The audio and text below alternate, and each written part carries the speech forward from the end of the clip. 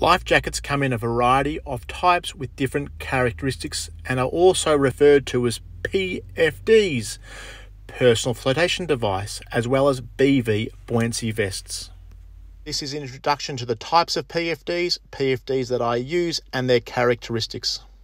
Type 1 PFDs, level 100 and over, are the true life jacket. With a collar, they will roll you over and keep you floating in a safe position with a clear airway, as well as offer you a high level of buoyancy. Inflatable PFDs are not recommended for paddle sports for various reasons, but they do have their place. Type 2 level 50 PFDs are what we use and recommend for paddle sports. Highly visible with reflective stripes.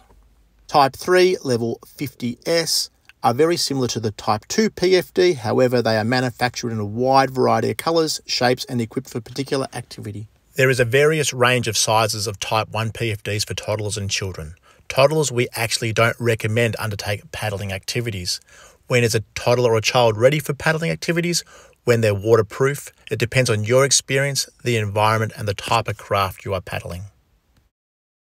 The PFDs I use and recommend for sea kayaking and touring, the Kayak Outfit Tour PFD. It will carry all your necessary accessories. For surf skiing and ocean racing, the Vycobi V3 Ocean Racer High Vis.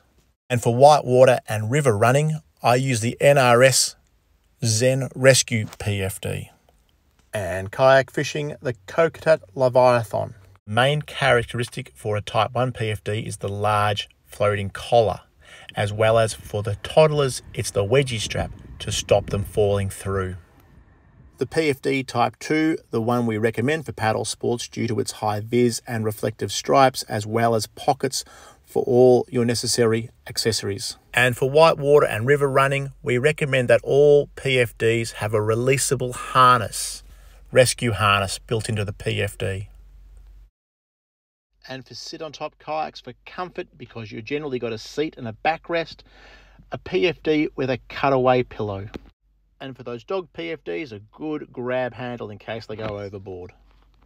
We recommend that you always wear a PFD when undertaking paddle sports and be aware of your state regulations. And to undertake training with a qualified Paddle Australia instructor so you understand the basics. Let someone know before you go how to interpret the weather, wear the correct clothing, understand the basic strokes, self and assisted rescues so you can get back in if you fall out, and if it all goes to custard, how you raise the alarm.